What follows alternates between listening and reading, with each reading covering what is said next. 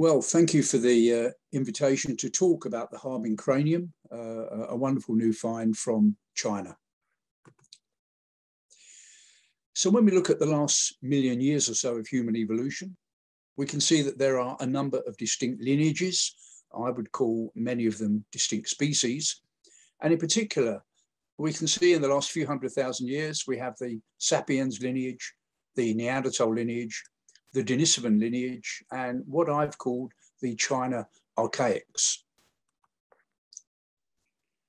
So the China Archaics are a group of difficult to place fossil specimens. They're clearly not Homo erectus, and we've got an example of that on the left of this image here. They're clearly not Homo erectus. They're not Homo sapiens. In some ways, they may resemble Neanderthals. Other people have attributed them to Homo heidelbergensis. So the position of these China Archaics has been a subject of dispute. Some people see them as intermediates between Homo erectus and recent Homo sapiens. And then there are the Denisovans, and we've only known about this group in the last 10 years or so. So the material comes from Denisova cave in Siberia. The fossils are very fragmentary, but there's very extensive genetic data, not only from fragmentary fossils, but also now a considerable amount from the cave sediments. And this shows that the Denisovans were a distinct group of humans who occupied this site for over 150,000 years. Neanderthals were there some of the time as well. And in the last 45,000 years or so, it seems that Homo sapiens arrived in the region. So the physical evidence of Denisovans from Denisova cave is very limited. And here we can see the fossil specimens, a piece of a finger bone, some teeth. There's an unpublished cranial fragment, Denisova 13. And there's also an individual that appears to be a first generation hybrid between a Neanderthal and a Denisovan parent, Denisova 11. But this material, as you can see, physically is very fragmentary. But there's also a jawbone from the Tibetan plateau of China that's been attributed to the Denisovans. And here we have the publication of this jawbone in 2019. So this jawbone is very robust. It has no sign of a chin. It has a very thick body. It has very large molars. It's dated at least 160,000 years old. So the site it came from has since produced Denisovan DNA, Denisovan mitochondrial DNA, but only from the last 100,000 years or so. So not actually contemporary with this jawbone. Unfortunately, attempts to recover ancient DNA from this jawbone did not succeed, but a small amount of proteomic material was recovered, which links it with the Denisovans rather than with Neanderthals or Homo sapiens. But of course, this is only a small amount of genetic material, which is why I've added a probable Denisovan mandible from the Tibetan plateau. So if we try and place the Denisovans in relation to the Neanderthals and Homo sapiens, they appear to be a sister group to the Neanderthals, a relatively early offshoot from the Neanderthal lineage. And as I've said here, if we try to place them in relation to early Neanderthals, such as the ones from the Sima de los Huesos in Spain, we would say that the Denisovan teeth show a more primitive dental morphology. The Zhahai mandible from the Tibetan plateau of China appears to be a much more primitive mandible. So because of a more primitive dental and perhaps mandibular morphology, the Denisovan lineage probably diverged from the Neanderthal lineage prior to the time of the Sima sample. And that Sima sample is dated at least 430,000 years old. So this would suggest the Denisovan lineage diverged more than 430,000 years ago from the Neanderthal lineage. And so we come on to 2018 when I and a number of people became aware of this wonderful new fossil from China. This is the publication from a news conference in September 2018 from the China Daily. Here we've got a picture of this wonderfully preserved fossil cranium. And here it's attributed to possibly Homo heidelbergensis. So this fossil has a really interesting history. In 1933, the Japanese were occupying this region of northeastern China. And they commandeered a group of Chinese workers to build a railway bridge over the Songhua River at Harbin city. The Chinese workmen found a cranium with very large brow ridge. One of them took it, not wishing it to fall into the hands of the Japanese, took it home and concealed it down a disused well, which is apparently a traditional Chinese way of hiding your treasures. Then, maybe 80 years later, this man told his family about the discovery. They looked down the well and they recovered the cranium in good condition. So in 2018, Qiang learnt of this discovery and he acquired the cranium for the Geoscience Museum of Hebei Geo University. The next year, Qiang and Xijun invited me to join their study team and we began our joint research on this fossil. And in June of this year, we published 3 papers in the journal, The Innovation. So Xijun and Ji visited me in London in April 2019. And here we've got a replica of the Harbin fossil in green there, a replica of the Broken Hill fossil next to it. And here we are in my office in London. And so Xijun spent over a month with me working on our collection of fossils and casts. And we started to build a large database of fossil specimens to compare with the Harbin fossil. And of course, my first impression of the Harbin fossil was obviously the beautiful preservation, but also the very large size. This is the biggest fossil cranium I've ever seen. And we can see here some measurements from our publication. So the Harbin fossil, you know, compared with Broken Hill is a very large fossil cranium, but Harbin is about 15 millimeters longer and about 25 millimeters broader than Broken Hill. So it really is a very large individual. And when we look at the lateral view here, we can see that the brain case is long and low. There's a very large cerebral torus at the front. The brain capacity is about 1,400 milliliters, so certainly up there with typical Neanderthal and Homo sapiens value. But at the back of the cranium, we can see there's only a very modest occipital torus.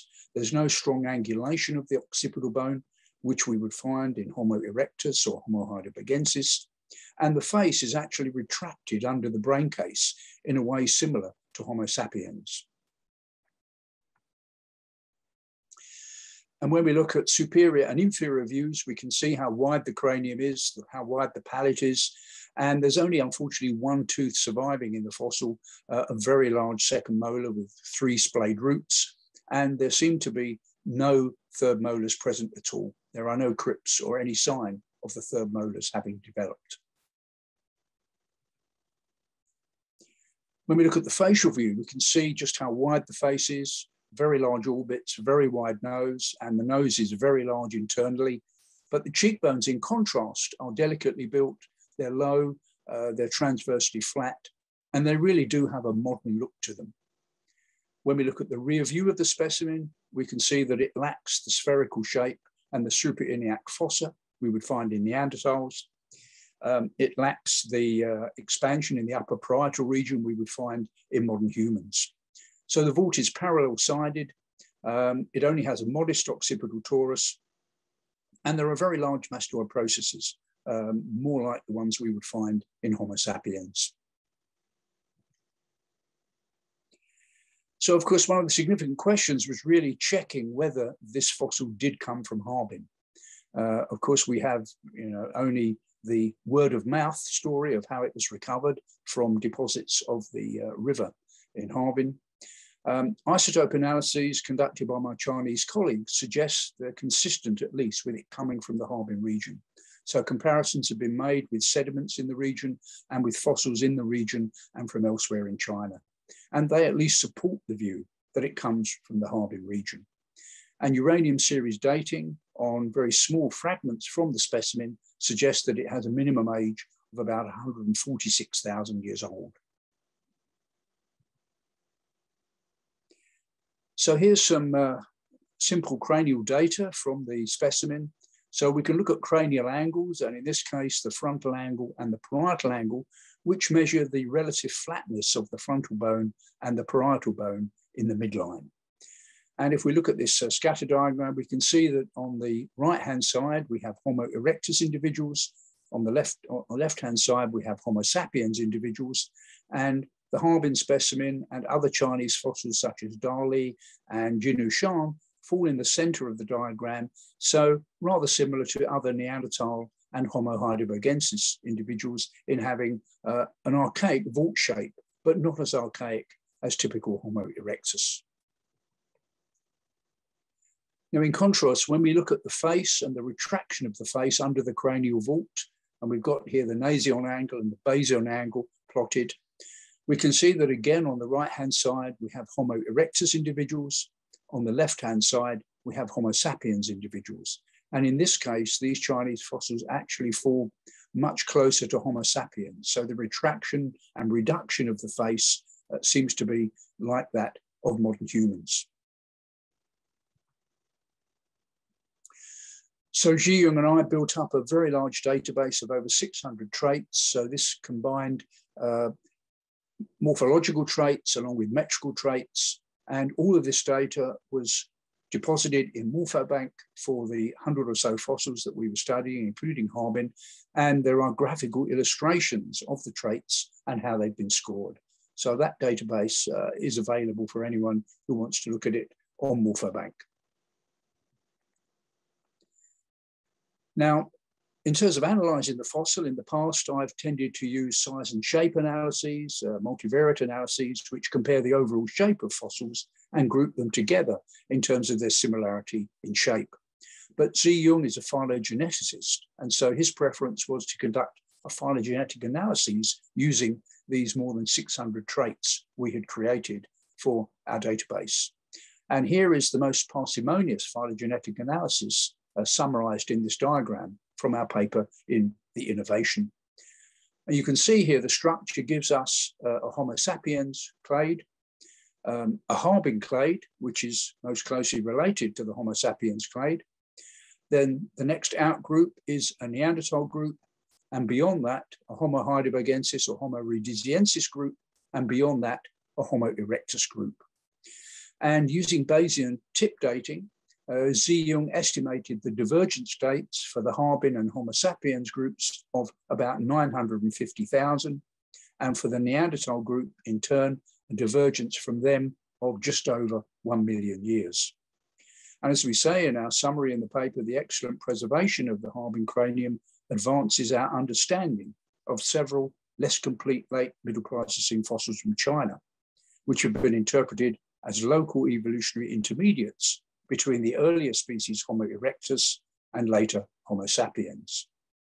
Phylogenetic analyses based on parsimony criteria and Bayesian tip dating suggest that the Harbin cranium and some other Middle Pleistocene human fossils from China, such as those from Dali and Xijun, form a third East Asian lineage, which is a part of the sister group of the Homo sapiens lineage. So here in detail is the most parsimonious phylogeny. And you can see here we've got a Neanderthal clade on the left, and it's recovered very well, a Neanderthal clade from our data with Sacabastori as an outgroup to other later Neanderthals, and the Cima huesos material as a further outgroup to the other Neanderthals. On the right-hand side, it's also recovered what I think is a very reasonable Homo sapiens clade. We have later Homo sapiens fossils, and the Ehud 1 and 2 fossils are produced as showing as an outgroup to the other Homo sapiens specimens. And we can see in the center there, in the bolder yellow color, we have the Harbin fossil with Xijun, Dali, Huanglongdong, and Qiang. So it's recovered a Chinese clade of those fossils. And interestingly, it's also grouped with them some other fossils from Africa, Elias Springs and Rabat, and also the antecessor fossil from Spain. Steinheim forms a further outgroup. So this was the essential structure that was recovered in our most parsimonious cladogram. So going back to the Denisovans, of course, we might suggest that the Denisovan divergence from Neanderthals occurred perhaps 450,000 years ago, and genetic data suggests that there was a convergence, a last common ancestor with Homo sapiens, perhaps 600,000 years ago on genetic data. And there's the question then of Denisovan relationships. And of course, we've said how limited the physical material is from Denisova Cave. And here I've created a sort of network of possible connections of the Denisovans, both with recent humans and with some fossil humans. So we have from recent data, of course, suggestions that the Denisovans have connections in terms of body fat genes with populations in Asia and the Americas. They have connections in terms of high altitude adaptation with recent populations in Tibet. And there are connections based on introgression with populations in the Philippines and in Australasia, places like Papua New Guinea and Australia. And in terms of fossils, of course, we have this potential link then between Denisova and Xiahe, and we have the possibility of a connection with Harbin through those large upper molars. And the Penghu mandible from Taiwan, possibly another connection with the Xiahe specimen. So we also tested our phylogenies by forcing a Harbin Neanderthal sister relationship with anti-sessile as an outgroup. And this produced this very interesting tree here. It recovered equally a Harbin clade based on fossils from China, a Neanderthal clade with the addition of Rabat from Africa, and a Homo sapiens clade with the structure we saw before. In terms of species names, some of my Chinese colleagues felt that this Harbin specimen was distinct enough to give it its own species name, and they published their own paper in the innovation. Here we raise a new species name for the Harbin cranium to reflect these significant differences. Given the sister group relationship between the Harbin cranium and the Xiahe mandible, it's possible that both specimens belong to Homo longi species nova. Now, my view was that, yes, I could see that this clade deserved species nomenclature, but in my view, the major similarity between Harbin and Dali is so strong that they probably should be grouped together in a species, and there already is a species name, not much used for Dali, of Homo daliensis. So as I say here, while I agree the Harbin group warrants a distinct species name, I would prefer to place the Harbin and Dali fossils together as Homo daliensis. So we have this interesting contrast here, where with Denisovans, we seem to have a sister group relationship with Neanderthals. With the Harbin clade, the sister group relationship is with Homo sapiens. I wonder whether the reality might be that these fossils, in fact, actually were close to a trichotomy in origins, that perhaps gene flow between the Neanderthal and Denisovan clade has led them to seem to have a more recent ancestry, and perhaps more convergence between the Harbin clade and Homo sapiens, perhaps in facial reduction, has produced a similarity on the morphology between the Harbin clade and Homo sapiens. Nearing the end now, just to say, of course, we have information about human adaptation from Harbin, because the northerly location of the Harbin site also has implications for Middle Pleistocene human adaptive capabilities. Since even in the present interglacial, this region has winter temperatures averaging more than 16 degrees centigrade below zero. The very large size of the Harbin individual, as judged from the size of the cranium, may indicate physical adaptations to such conditions. Finally then, is Harbin a Denisovan? Well, this is what most people are wondering, of course. Denisovans are a deep Asian lineage, mainly recognized from ancient DNA. Harbin is also a deep Asian lineage, recognized from morphology. Why can't they be the same thing?